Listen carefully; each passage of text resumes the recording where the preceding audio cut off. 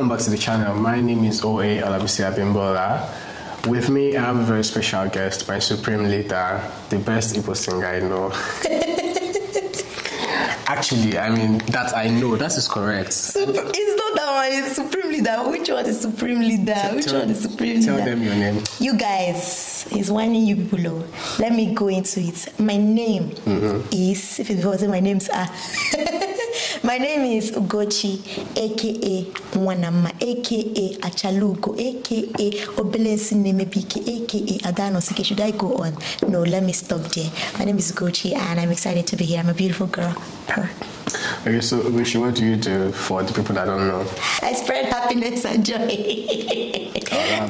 No, I'm a singer. I'm an entertainer. Spread happiness and joy. I like that actually. I think that's a very good job description. What do you do? I spread happiness and joy. I was interested. Yes. Alright, so the very first time I knew you was from a video from Close for the Day.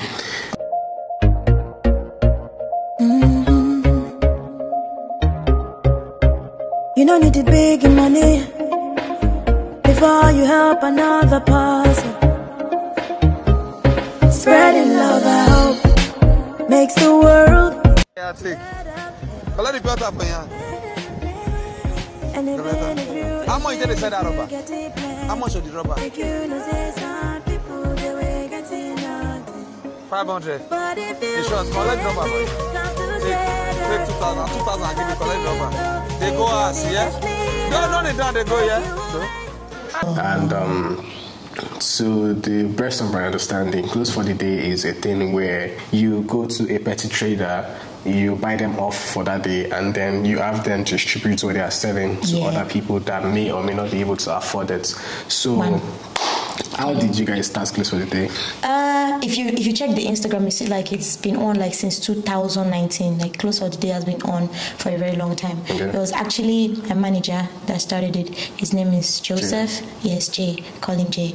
And I feel like it was an amazing idea. You know, the thought of having to close people just for the day, buy out all their wares. We'll focus on petty traders and hawkers. Okay. So we'll buy out everything they're selling for that day, just that day. So it's encouraging hard work. We're saying rest today, gather momentum, come back tomorrow. It's not encouraging laziness. Come back tomorrow and continue your business, and then share it to other people, because that's the way they feel. Say, it's easy for me to buy even something as simple as bottled water. You get some people who no get 100 naira, we no fear for them. So if you buy out what that bottled seller is selling for that day, and then have him give to other people, you've given someone else the opportunity to drink bottled water for that day that they could not have afforded. What was it like before you came into the spotlight? What did you used to do? I used to be a radio girl. Oh, what station? Do you know the station? That was, I don't think you know it, but some people know. When I used to be iTooTok, when my coach said, you know, back in the days, 2019, I was doing radio. No, 2018. Yeah, 2018. I was doing radio in Omega FM in Anambra. Anambra. So yes. Were you singing then too? I used to put out my small covers once in a while, you understand. But you didn't have like official singles and stuff? No. Oh, that's actually very impressive, which means you didn't start music as a career since like you were like 2019-ish? Yes. Wow, I mean, you've come a long way in 2 years. Thank you. Okay, so what's your thought process whenever you want to put out like maybe these covers, or whenever you want to write music? Or do you really like me? Cause go PG. Am I the love of your life, or you're looking for a girl that you want to define? Every day be a bim, big or rice in go. I like to tell stories with my music. Yeah, that's true. Yeah.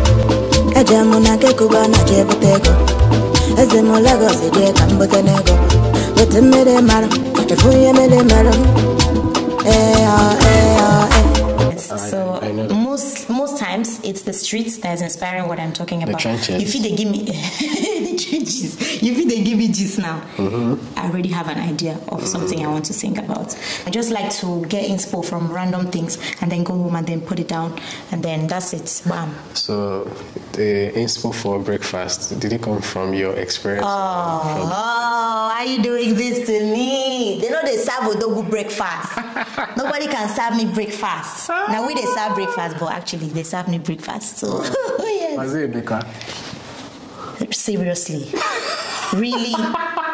I don't know who that is, but I know that it won't mention that name. Emeka, no. Emekas are shy people. Forget the stereotype. They don't get heart. People when they answer Emeka, they don't get liver. They don't service have breakfast. Please, people should not come for me. But anyways, person that served me breakfast, I refuse to mention his name. But it was served in the most brutal way that I can never, ever, ever, ever forget in this my life. Wow. But it's well. But I sing my pain away, you know. Has it been long?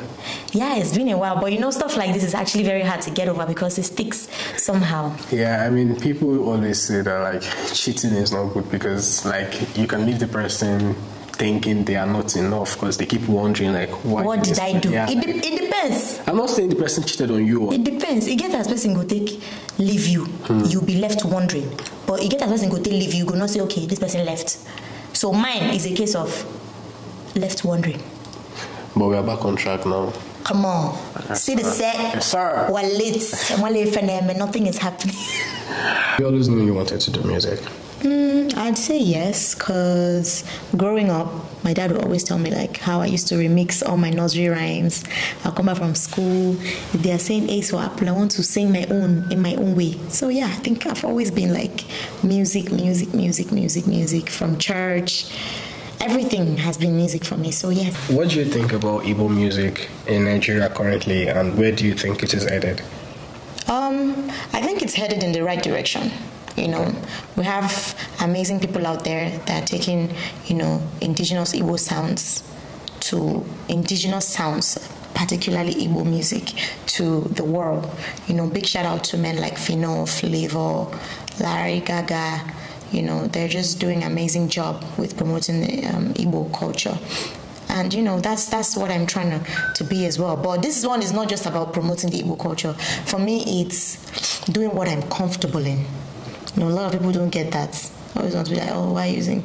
But this is what I'm comfortable doing. Like, this is where I can reach into myself and dig out stuff. Oh. You know, yeah, that's me. That's Ugo. Yes, so. Do you enjoy being Igbo? With all my heart. Like in my next world, I still want to be an Igbo girl. So what exactly do you enjoy the most about being Igbo? The songs, the culture, the food. And you know, for the food, I'm going to agree because I'm sorry to you are watching. I think personally, I think that Igbo people have really amazing soups. Yes. Like, do you think if you were singing just in English, you would have gone farther than you are currently? I don't think so. Okay. There's so many. The thing is, the people don't understand the beauty in being diverse. The beauty in your indigenosity. I listen to lots of indigenous acts, and I'm not just talking about in Nigeria. I'm talking about people that sing in Spanish. You're very right, because I do that too. I listen to South African songs. Yes, and I enjoy Apple Music, Spain, Apple Music, and I don't speak their language. Right. You don't need to speak someone's language to actually enjoy what they're doing. The joy is in the rhythm, it's in the melody. I listen to acts like Stromae. I listen to Master KG. You know, this amazing. Bravo. Yeah, I listen to this. You don't ball. Yeah, listen to all this, you know. So I don't think it's a thing. I did Do You Really Like Me, and the whole world is saying Koskopi Jalam. You understand? Do you understand? So it's just, there's beauty in just being yourself. So I don't think it's drawback. These days, if you have the right resources, you can push, as long as it's good music, you can push it for everybody to hear. That's how I feel.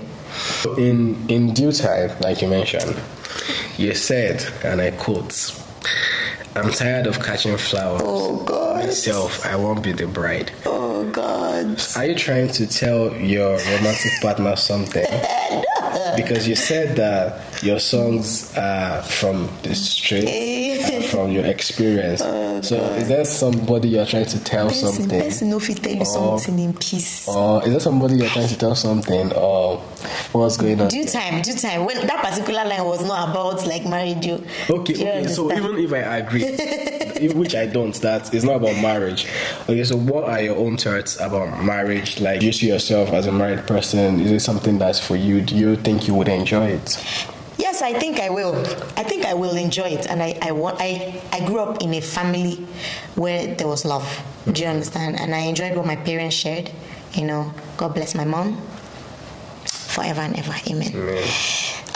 So I want to, you know, experience that as well. I want to experience the love in a family. I want to have my own kids and all of that. But not now. They want the set. Never say it. I never said to. So I'm not ready yet for marriage. But I love the whole idea of marriage. I feel like it's an amazing union that's to be cherished. So I want to get married.